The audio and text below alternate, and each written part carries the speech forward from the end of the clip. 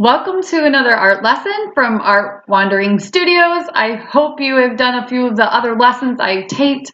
I think this is lesson 5, but you might not be doing them in order, especially if you're some of my art students that are doing this online.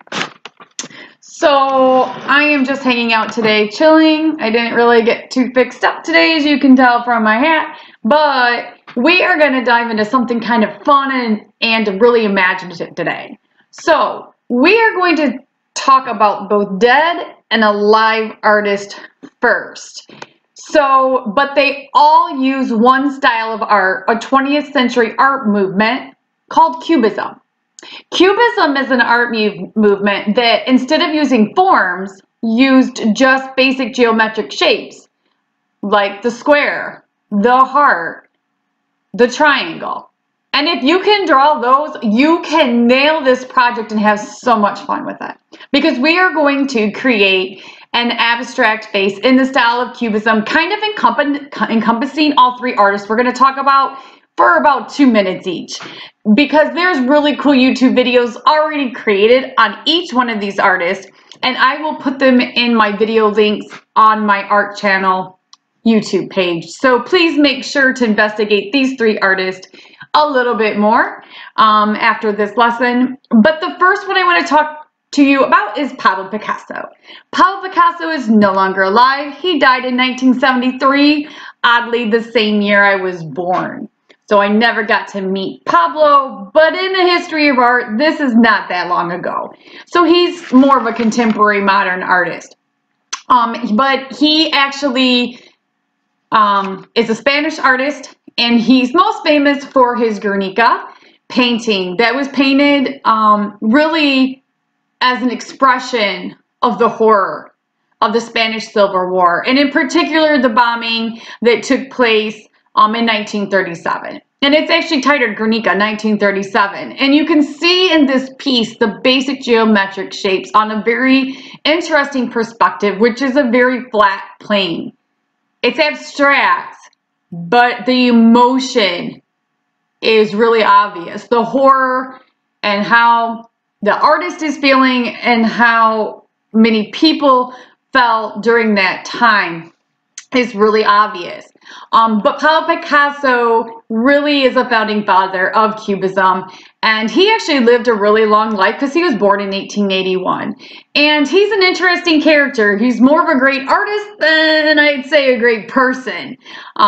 If you look into his life, you may or may not agree with me, but you'll probably agree with me on that note. So let's just focus on his art. He also painted 3 musicians, which I think is the most obvious painting that he did that really symbolizes this style of Cubism that he created along with George Braque, really. But this was done in 1921. Now, more like the image of the abstract face that we are going to be creating later on in the video with oil pastels and watercolor, so it's going to be a mixed media project.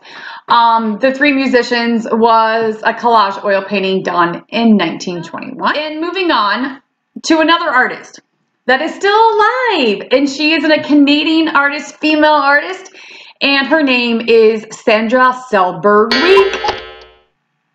Don't know how to say that, but let's just call her Sandra.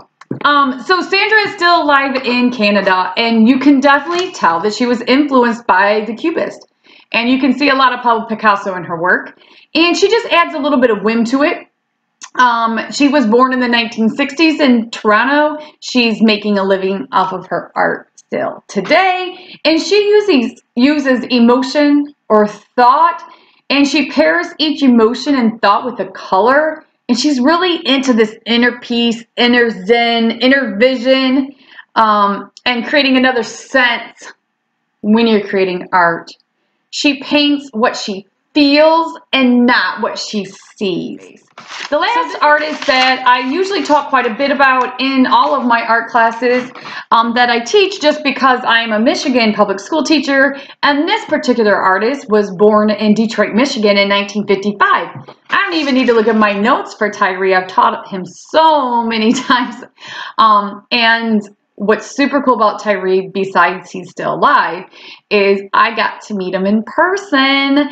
I don't remember if it was Delta College or SVSU, but I got to go hear him speak with another friend of mine who's also was an art teacher at the time.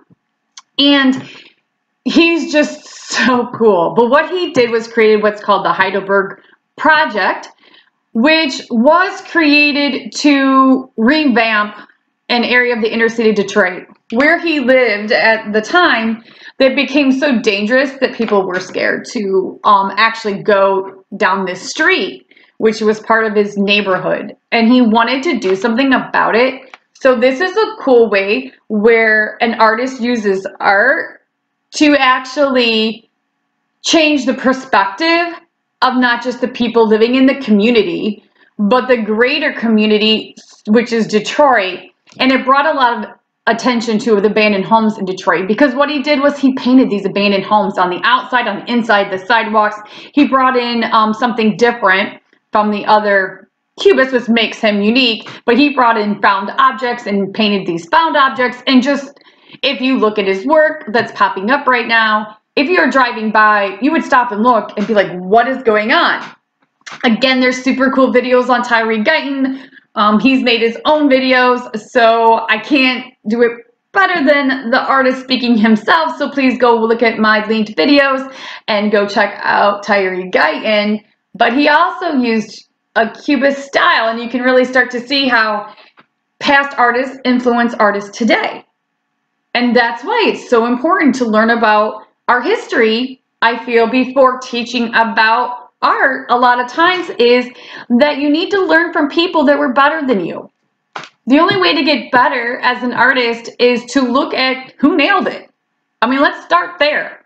And then once you build up this book in your mind, if you will, of famous artists, and you have a whole bunch of art styles, art techniques, then you're really ready to break away into a studio art format and really start creating your own art.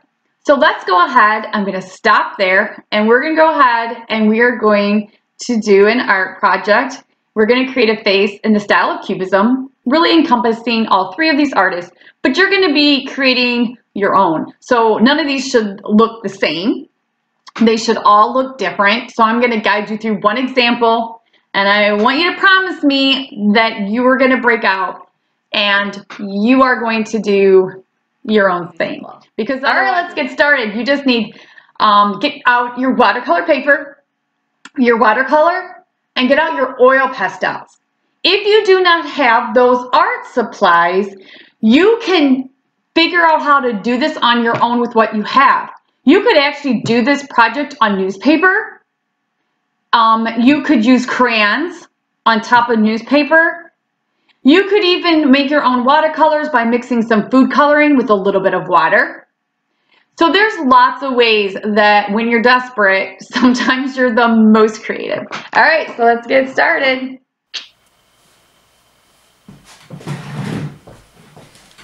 Okay, so we're going to go ahead and start drawing our abstract face in Cubism. And so I just have some watercolors. It doesn't really matter if they're tubed or in a palette. Both will work. I've got some water ready to go. I've got a collection of brushes. Really, any brushes will work for you here. Obviously, watercolor brushes are going to be best. I've got my, I got a pencil and eraser. I've got my watercolor tab, and I've got my sketchbook out so that I can doodle a little bit.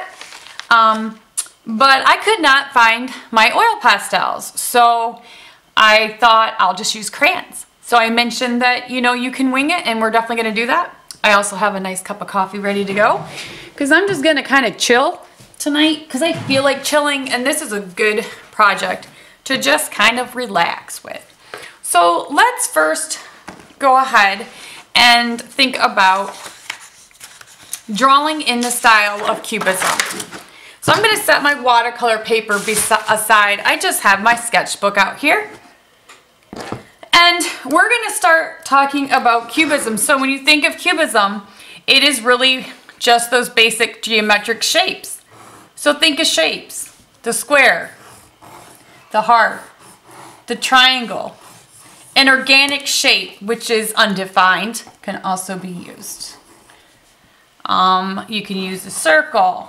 You could use an oval. You could use a diamond. And there's a lot more that you could consider. But we're just going to think about some of these basic shapes. And we're going to go ahead and draw an abstract face, just thinking of those. So pick one of those shapes. Draw that, whatever shape you thought of, go ahead and draw it really large on your paper.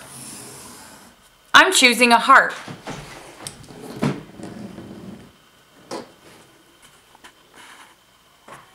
All right, now choose another basic geometric shape for the eye.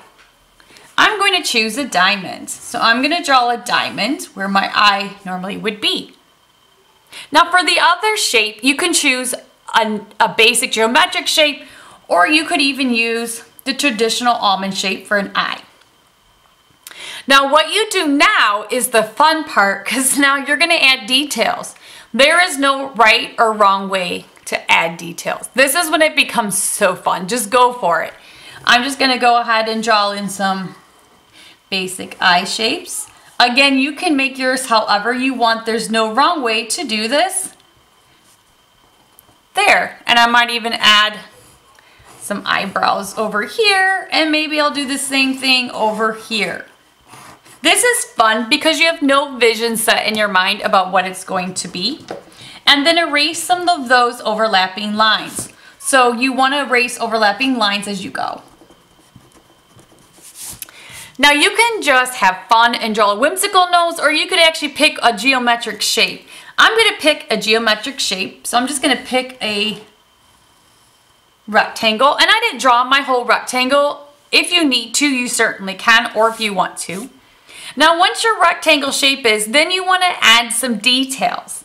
So then I'm going to just go ahead, I might make a nostril here and erase this line just for fun. And maybe I want to swoop it, whoop. This is why you really just want to use a regular 2-inch pencil to draw with. And I might just kind of draw a tip over here just for fun. And I think I'm going to just go ahead and maybe angle it a little bit more. So notice that you can morph your images as you go. And I'm going to give this an earring right here. Maybe it's a mole. You know what? I think I want to make sure I turn it into an earring. So I'm going to go ahead and turn it into an earring abstractly. Kind of going that way. I mean, why not? And then you're going to add a mouth. So think of another shape for the mouth. I think I'm going to do an organic mouth. I'm going to erase this line. And then you need to change that shape into a mouth, and go ahead and add your details. I'm just having fun with it. And then you're done with the basic face. Now do a couple of these where you are just going to pick a geometric shape for the face shape. Pick another geometric shape for an eye. Another geometric shape for the other eye. Pick another geometric shape for the nose and the mouth. And then you can add just crazy details. So I might have a huge ear here.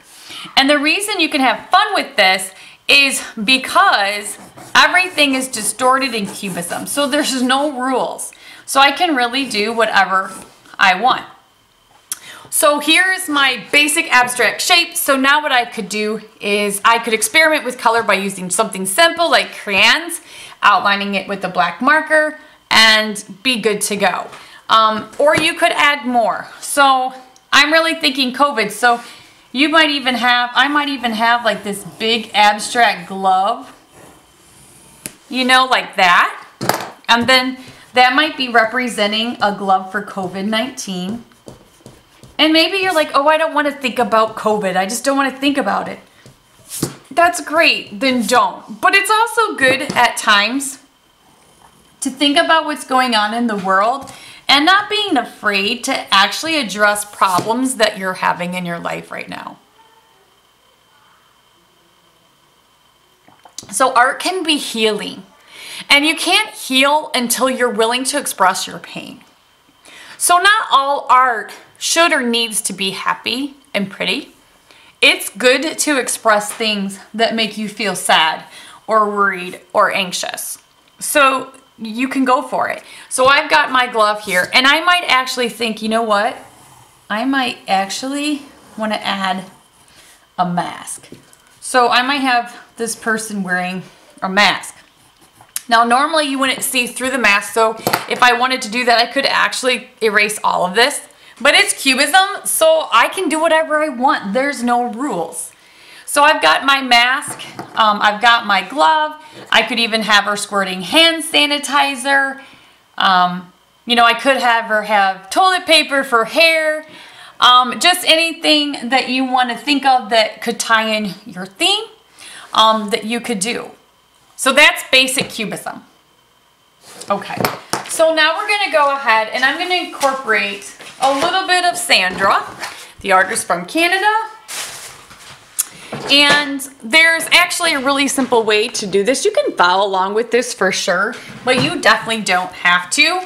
But I have all different levels. So if you're at a more advanced level, you can manipulate this even more. If you're just starting out, don't worry about copying. Copying's not cheating. Copying is just recreating something someone else did. As long as you're not selling it or claiming it as your own, we're good to go. So go ahead and about in the middle, get out your watercolor paper.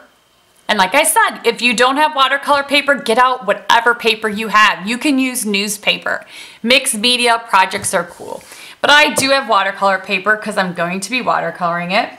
But go ahead and draw a line almost in the middle, straight down.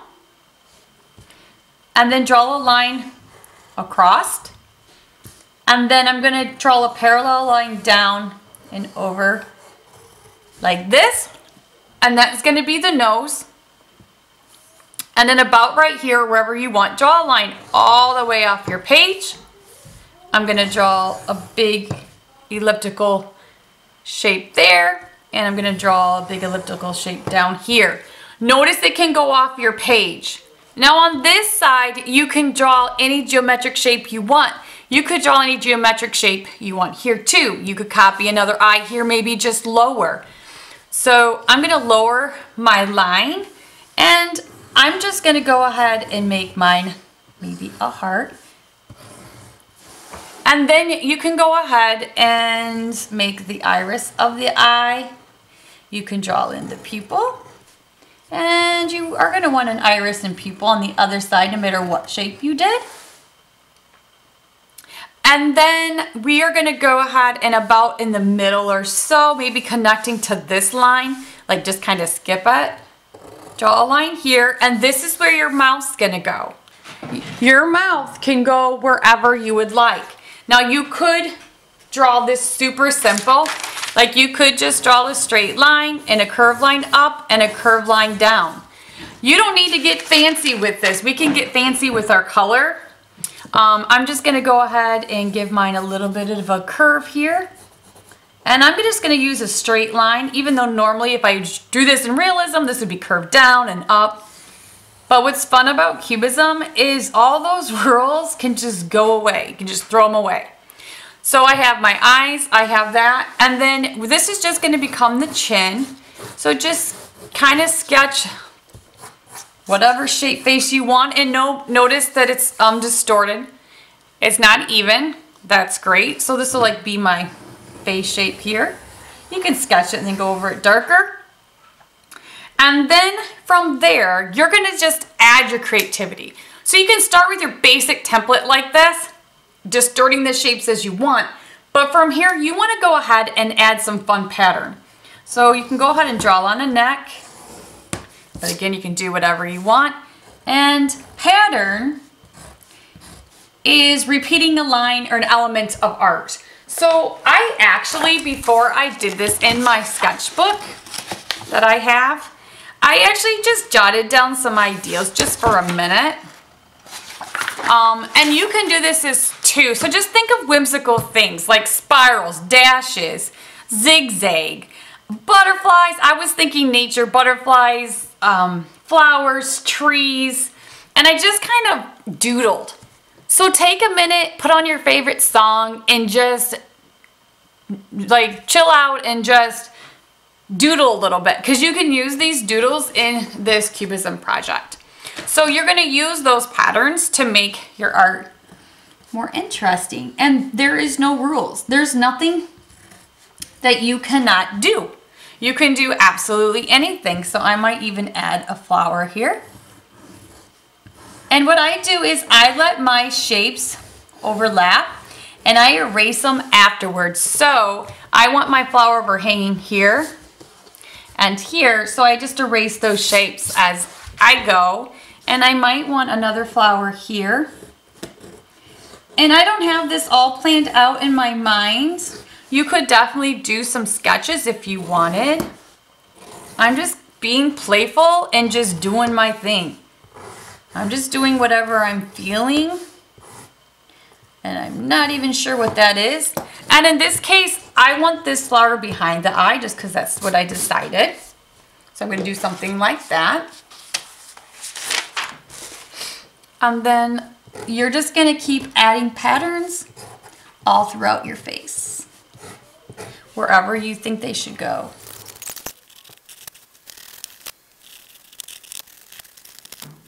Okay, so once you have your main drawing, it is time to go ahead and take your black oil pastel if you have it. If you don't have a black oil pastel, I'm going to use a black crayon.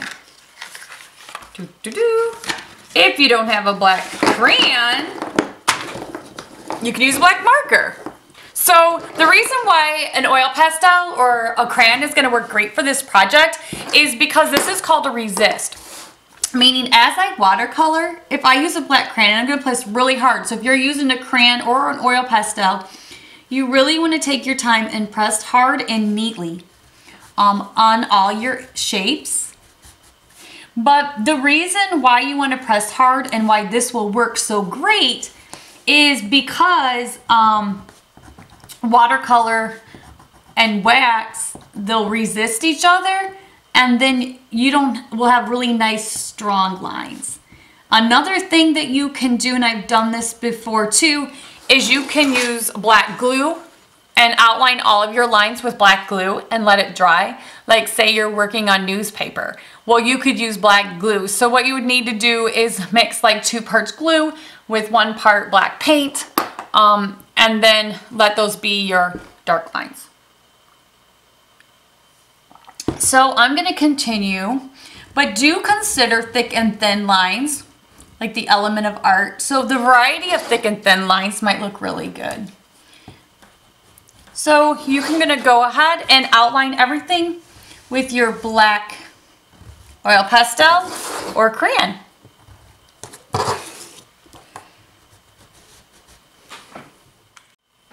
Okay, so now I didn't outline everything in black. And the reason why was because my crayon broke in half and it got really hard to use little on this end. So I turned it into a happy accident, I think, and I just started using other colors, and then that inspired me to think about laying down some pattern with color because I was thinking how it would show up with my watercolor. So basically what you're going to do is outline everything either in crayons or in your oil pastels. Now oil pastels, you want to be kind of careful because you don't want water mixable oil pastels. There is a difference, and water mixable oil pastels you could actually use, but just keep in mind that the color will blend into your watercolor. Now that's going to create another neat effect, but it won't be a resist like a true oil pastel that's not water mixable. So if you're really worried about it, if you're not sure, just lay it down and see what happens. Experiment. So now's the fun part. You're ready to watercolor. There's no rules for how you watercolor. Do think about wet color combining with wet color though. And it's hilarious. I just dipped my paintbrush in my coffee and I literally have a shirt that makes fun of artists dipping the paintbrushes in the coffee. Okay, that is so hilarious. Anyway, don't do that. Dip it into water. I'm cracking myself up. Okay, and what you're gonna do is you still wanna make washes of all your colors, and it's up to you. If you want really strong color, use less water. If you want lighter color, use stronger color. You can build on the watercolor techniques that we learned in our other videos. So if you have not watched some of my past watercolor videos, like the one about the palm tree and how to watercolor the sky and beach, that's a good one to use before this one, just so you kind of have an idea. But I'm just going to go ahead and think about my warm colors I have on one side of my palette. So warm colors are like red, yellows, and oranges, and I put my cooler colors on the other side just because it just helps me think when I'm laying down my color. So I've got pink here, and I'm just going to go ahead and start painting and having fun with it. Notice how as I paint my flower, it's going to resist my... Oops, I'm going to have to set this down. It's going to actually resist that crayon, and it's so cool looking. So it almost doesn't look so cool until you've laid it down. You do want to keep everything nice and wet while you paint, but I have this all one solid color. Now I'm going to go ahead and just add a little bit of yellow and kind of mix some yellow. And I'm going to actually just drop wet color and wet color. So because this is still wet, I'm just going to add a little bit of yellow here, and it'll mix orange and a really pretty fun color. I love doing this with this kind of abstract whimsical art because to me, the more color, the happier it looks. It's really up to you what you want to do. And I'm just going to let it do its thing. I'll paint another one along with you. So while I have that color wet, I'm going to think about repeating that color somewhere else, and that's going to create balance in my work. So like if I have something like this on the left side and something on the right, it'll create balance for me. So I'm going to decide to paint this flower the same. I'm going to paint it the same pink, and that'll kind of create some balance. But to give it some variety, I'm going to actually accent it with a different color. I'm going to grab a little bit of this blue because I know that that pink and the blue will make a pretty purple. So colors that are complementary colors are going to mix brown. So if you don't want brown to be mixed and you want a secondary color instead, or an intermediate color to mix instead, you're going to need to understand the color wheel. There's lots of videos on YouTube on a basic color wheel and color mixing. And if you're an inexperienced painter, I would maybe check out a color wheel project. But see how I just let that blend? And if it's not blending, just have clear water right on it. It'll kind of stay in that well because that crayon or that oil pastel is going to keep it, it's going to keep it there. I will go ahead and do the mouth, and then I'm going to just go ahead and pause the video and just paint it, and then I'll come back and talk to you about what I did. And I'm just going to tie in the blue like every other one. And I'm really just, again, having fun. I'm just laying down my color, and I'm thinking, what color do I want to tap in? I think I'm going to do yellow on the bottom. They're just pretty colors together. And then I'm just going to tap in some yellow at the top and let that mix in. See, I'm doing that. So that's kind of fun. And I feel like my yellow's kind of too flat for me. I don't know. I think I'm going to just dot it with green. Just for fun and just to see what happens. Sorry, dot it with blue, not green. I knew it was going to mix green. I was going to dot it and have fun with that. All right, another thing that you can do is after you're done painting it, after it dries, you could add polka dots with your paint too. So if you want to paint it all like flat watercolor, and then you could go on top after it dries with watercolor and like do dots on top, that would be really neat too. Just keep in mind when watercolor's wet, it's going to blend. And when it's dry, then you can start layering your pattern on top. Okay? So this is so fun. You know, put on your favorite music. I think I'm going to do that. And just relax. Just get into that inner moment of peace and whatever emotion you're expressing. And just have fun with color. Don't overthink this project. This is really one that's more like of art therapy, so that you're just kind of relaxing. All right, I'm going to pause the video, and I'm going to do that, and I'll come right back. Okay, so oh my gosh, I had so much fun playing with color, dropping color inside color. letting some areas dry, going on top of it. I even ended up taking a really small detailed brush, and I took my black paint and I decided to make some of my crayon black thicker and darker in some areas. So that was kind of something that I brought mine out with. And while it was still wet, I dabbed color in. I let some areas dry. And then I took my small detail brush on top of some areas that were dry, like right here. And so I started to just kind of give some whimsical strokes, just kind of outlining, being pretty sketchy about how I outlined things. But I did switch to a really small detailed brush to do that. And just be playful and just keep adding color. You can do a couple small studies and then finally, you know, go onto a bigger piece of paper. You can experiment with how do you like the look of crayons versus oil pastels. If you do have a lot of different art materials at home, experiment. Maybe you want to start laying on top some acrylic paint if you have it at home. Or how about puffy paint? Oh, I love puffy paint. So, you know, if you had really fun colors of puffy paint, you could try, after this dries, outlining it now with puffy paint. That would look so cool, be so fun. I don't have any. But we could always Amazon it right now since we can't go to stores.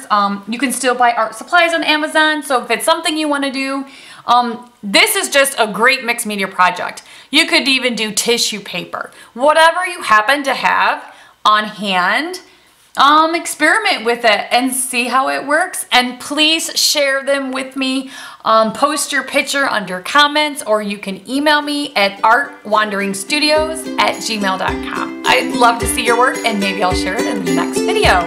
Have a great day, and until the next art lesson, take care of you.